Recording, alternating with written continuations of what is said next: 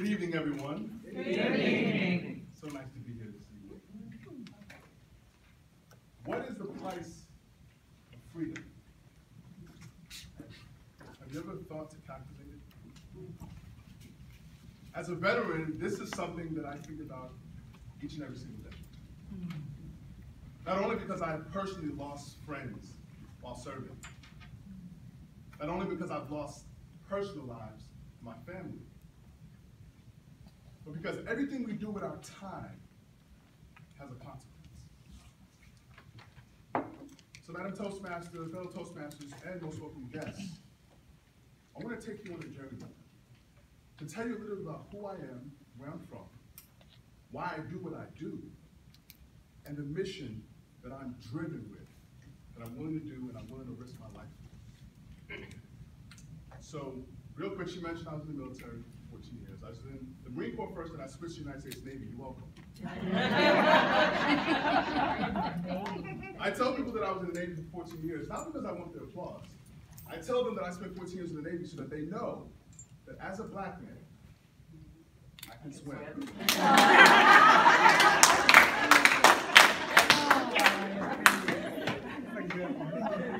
I come from a long line of heroes. My father was a Marine, my uncle was a Marine, my brother's actually a detective in New York City at this moment. But it was a difficult task being in the military. Away from home, away from family. And things happened outside of my control oftentimes. My youngest brother actually was incarcerated while I was away, trying to protect this country, trying to lead a regiment. I felt like I disappointed my own family.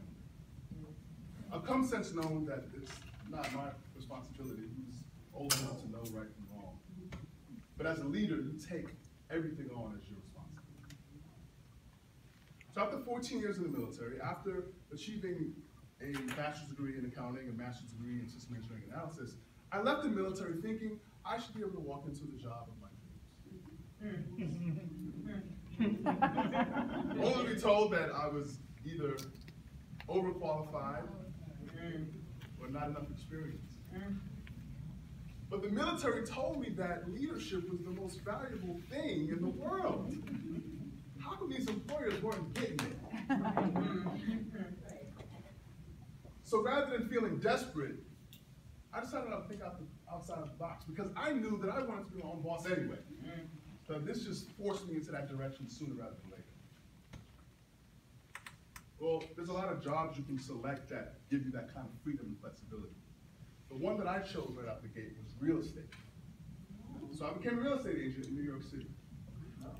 And you'd be surprised, in New York City, because the rents are so high, you can make as much money as someone in, say, Middle America selling a $500,000 house. You can make that much on renting an apartment to someone because of the fee structure. So a year and a half, I began to build my practice. And the freedom that I had allowed me to spend a lot of time personally developing myself. Anybody an Audible book fan? Audibles? I have over 215 books on Audible. Wow. And I typically don't buy a book on Audible if it's less than 3 hours. I think it's not serious. Give me all the info. Because at the very least, I could just put it on 1.5 speed and just get through it faster. So I've always been a voracious reader. Because I heard a joke once, and please forgive me for the brutality of this joke, but I heard a joke once when I was 14.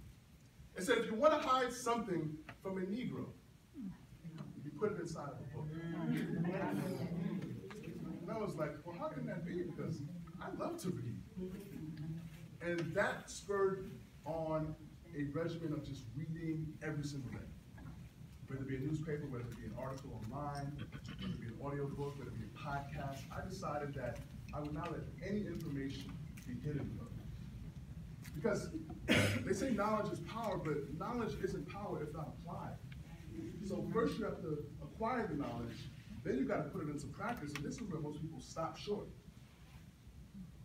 So why do I do what I do? I'm a financial advisor. What does that mean, first of all? Financial advisor is not someone who simply sells one thing, like insurance, for example. That's an insurance salesperson. A financial advisor sells insurance, but they also have their securities licenses. And so there's a difference in terms of suitability versus credibility. And this speech, you didn't mention it, but this speech is 10 to 15 minutes. So don't worry, I can flow. And so when you think about suitability, suitability is just in a moment in time, if I sell someone this thing, was it right for them in that moment? But a year or 2 or 5 or 10 or 20, if the product didn't make sense at that point, it doesn't matter. It's not on that person who sold that product. And for me, that wasn't good. I wanted to be fiduciarily responsible to my clients, and so I pushed for more licenses, and I'm currently working on my certified financial planning. Now, why do I do what I do? So doing real estate for a while, I started to just dive more into different podcasts about money and how it works.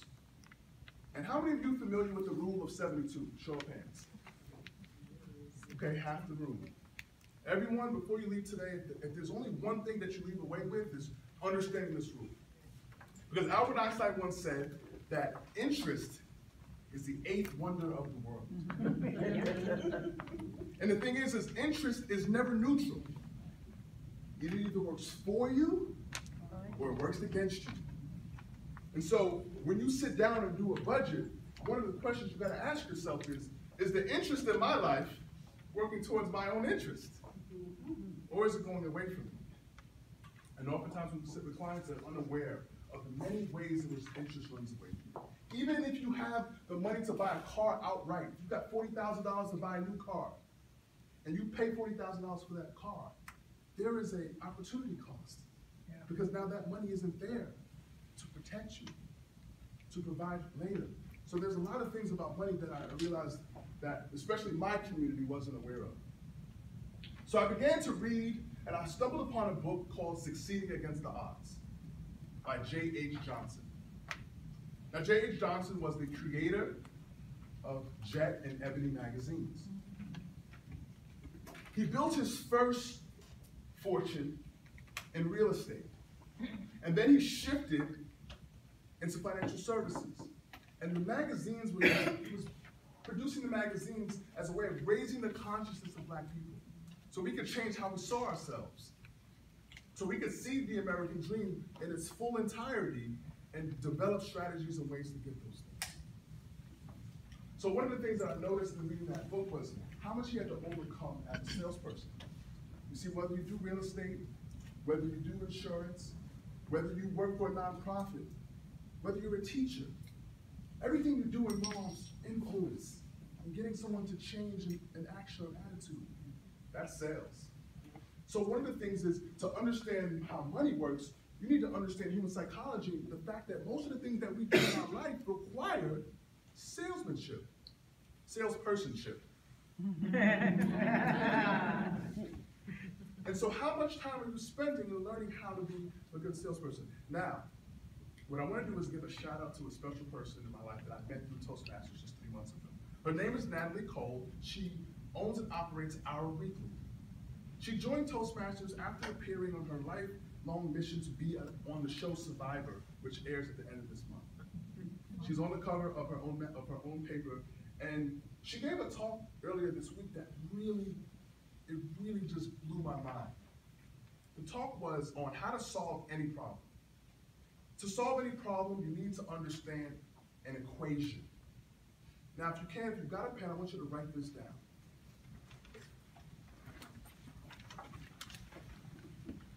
You've got the 5 W's plus the 1 H. Then underneath that, write a line underneath, because that's all going to be divided by V. And the V is for visualization. And that equals the solution to every single problem that you will ever face in this world. Now, who can tell me quickly what the 5 W's are? There you go. Right? So we all learned this early on. Where does that come from? Anyone know? It's the scientific method. Right? You ask these questions about any problem. Then the H is How? Now the V, this is something that she implemented that's new, that really captured me. The V is for visualization. You see, because if you want to achieve something great, you have to first see yourself in that position. You have to visualize that thing. Otherwise, it'll never happen. So that equation, applying that to what I now am pursuing, J. Johnson talked about he wanted to change the fortunes of the African American community. So part of that is, okay, you have to do enough research. The solution can't come before you understand the who, the what, the when, the where, the how, the why, everything happened. So that means you have to become a historian. Each and every one of us, it's our responsibility. Once you know that, then you can say, well, where do I want to be? Then you have to start visualizing that. And from that visualization, you have to start a plan. Now for me, I heard about Toastmasters 9 years ago. I was doing stand-up comedy, I was in the Navy, I was moonlighting.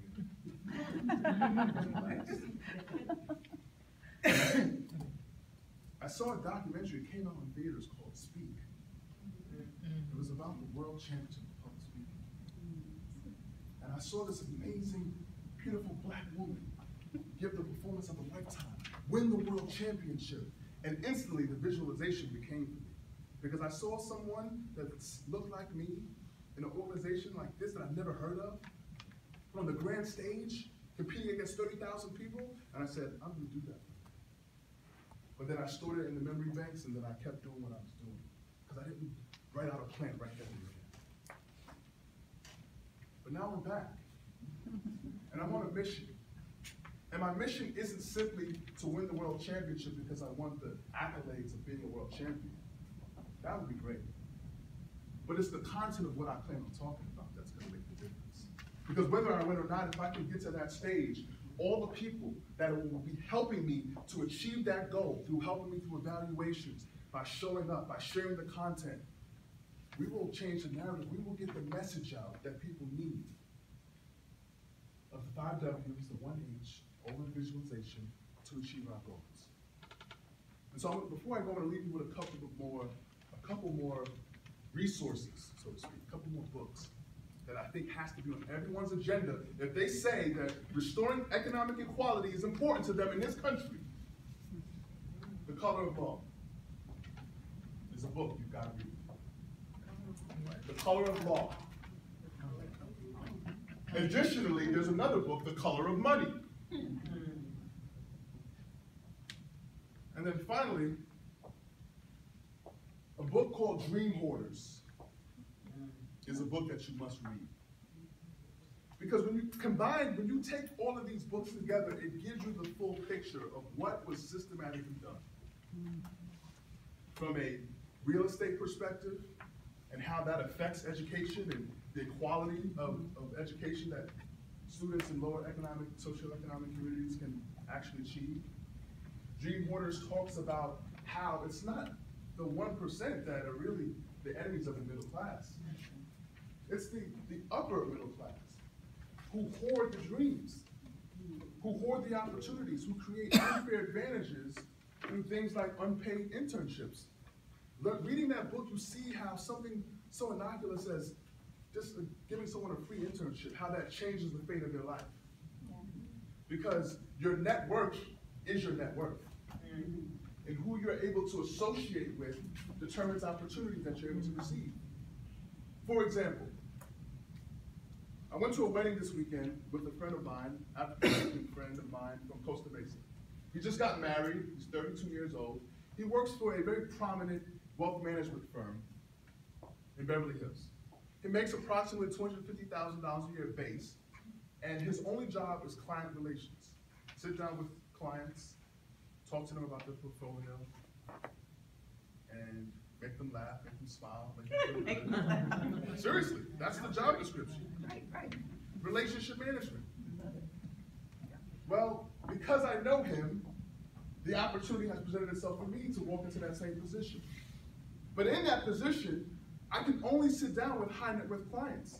So that means that those who don't have the $250,000 liquid, I won't be able to help. So they think.